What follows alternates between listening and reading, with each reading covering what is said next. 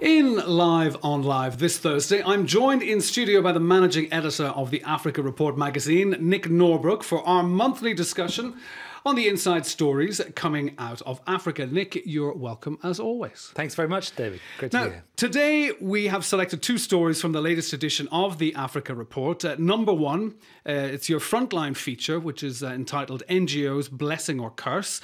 And the second story that we're going to look at, if we get around to it, is a one-on-one interview with Sanusi Lamido Sanusi, who is the Emir of Kano in northern Nigeria.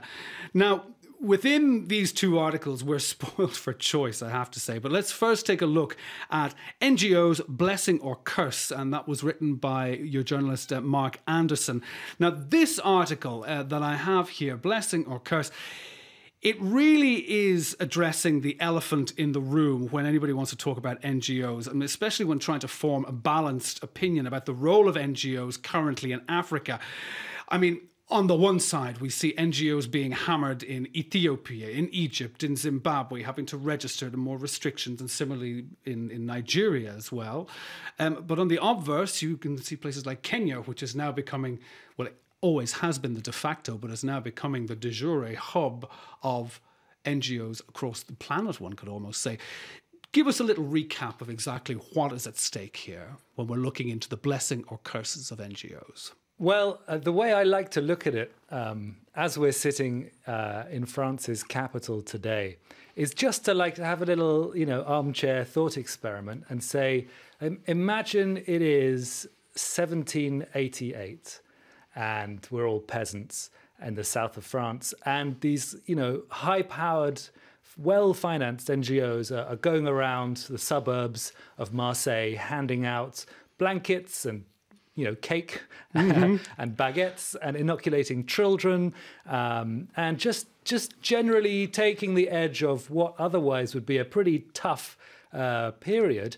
Would we be hearing La Marseillaise be 1 year shouted? later in 1789? Exactly. Would you get a French Revolution? Would you get the centuries of enlightenment that followed? This is indeed the crux of this article. It's really kind of looking at the argument that NGOs have hampered what is known as the transmission line that drives progress. And that, of course, is like the popular grassroots pressure that will get national leaders to actually deliver.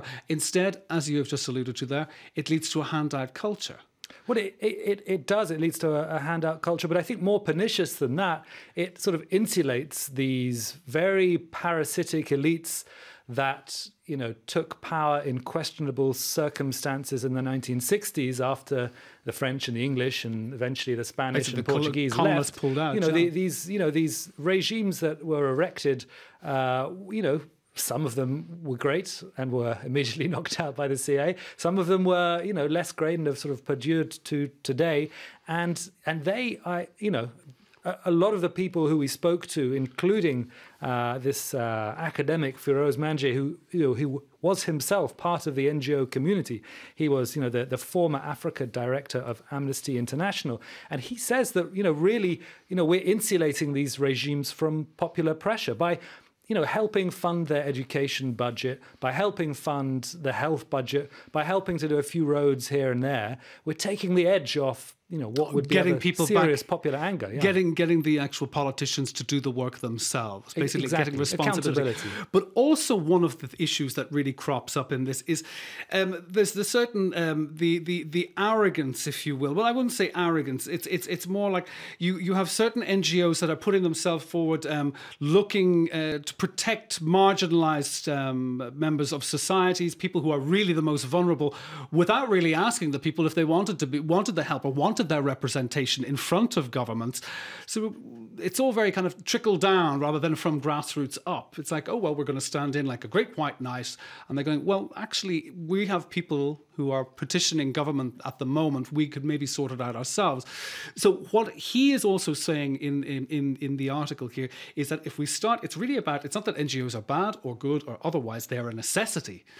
But we have to start looking at another structure for NGOs and how they are working from the grassroots up rather than the other way down. Absolutely, and one of the another one of the criticisms that's sort of front line in this piece, as it were, is this idea that some of the international NGOs come with a certain agenda, a certain view about how states should be run. So, the former now defunct Prime Minister of Ethiopia, Meles Zenawi, always said, they came with an idea that the state was bloated, it had to be slashed right back. We're in the heady days of the Washington Consensus, the 1980s, Sure. Structural adjustment, the 1990s, more structural adjustment.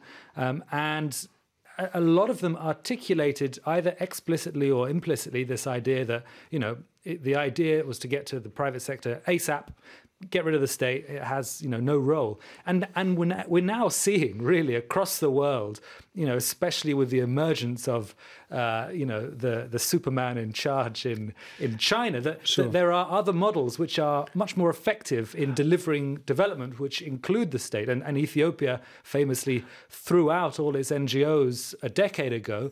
And it's actually not doing too badly. It's not doing too badly. And actually would be one of the East African countries that could attract a lot of the manufacturing industries from Asia into Africa. That's right. And I think a lot of this is about ownership. If your national elites, feel the pressure from the population for delivering, and if they, have a free, I don't want to say ideological, but a free kind of view as to what they want to do, they will be much more effective than a parasitic elite propped up by aid who aren't really in it for development. And of course, talking about the late Meles Zenawi, he had a point insofar as he knew something that a lot of people did not know, and that was, he found out very quickly while fighting against the Derg in the 1980s, that aid can be used to topple governments. It's a very, very powerful tool to be able to cut off that supply. But of course, he would be more prone to the self-sufficiency back in the day, or getting away from that crutch that was the post-colonial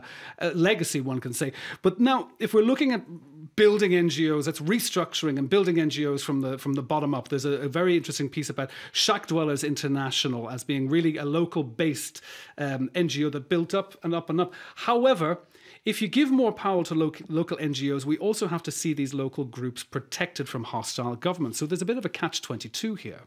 There is certainly, all kinds of catches involved, and I guess one of the tough things is, there are fantastic NGOs which are small and grassroots, but perhaps lack the ability to scale what they're doing beyond, a district. Mm-hmm. So if there was, a way of finding financing mechanisms which helped uplift the exciting and interesting and worthy NGOs, that would be fantastic. We are not saying at the Africa Report that we have cracked this nut. No, absolutely not. And we do say, for example, in Nigeria, there is a very powerful attempt to regulate NGOs, which appears to be more about getting rid of annoying people who want to criticize the government than it is about gaining control. Indeed, that's a subsection within that Frontline article. And I really definitely recommend it to anybody out there for the Africa Report magazine this month. Blessing or curse NGOs. It is really opening the debate there. We have a little time left here. Before we go, there's another great piece in this month's edition, and that's an interview with Sanusi Lamido Sanusi, who's the Emir of Kano. This guy's a bit of a rock star. Just tell our listeners a little bit about him before we get started. Well, you will know him if you've seen him, because he sports these pretty incredible robes, which are, partly the traditional garb of the Emir of Kano, but also he's clearly got a great tailor as well. But he beyond the costume lies a lot of substance, a very sharp mind. I first came across Lamido Sanusi when he was governor of the Bank of Nigeria, and we were in some quite hot water at the Africa Report because we had been asking questions of these banks, just before he became governor and eventually fired a bunch of CEOs.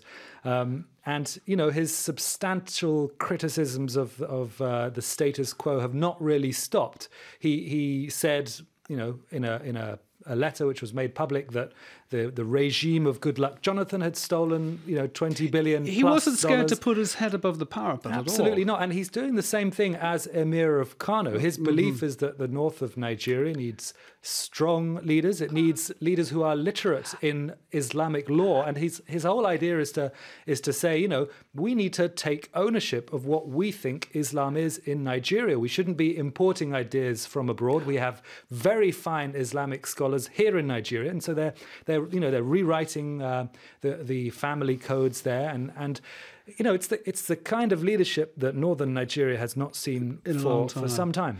Well, I mean, it's an incredible interview with Lamido Sanusi. I mean, going from everything to opening up the old trade routes of the Sahel to why is English a language recognized, but Arabic isn't, seen that the kids, when they go into school, that's all they can read is Arabic in the northern part of Nigeria. Well, unfortunately, time flies fast when we have the Africa Report here on Paris Live PM. Nick Norbrook, thank you very much for being on the programme today. Thank you very much. And that's all we have. We'll be back tomorrow, same time, same place. Bye-bye.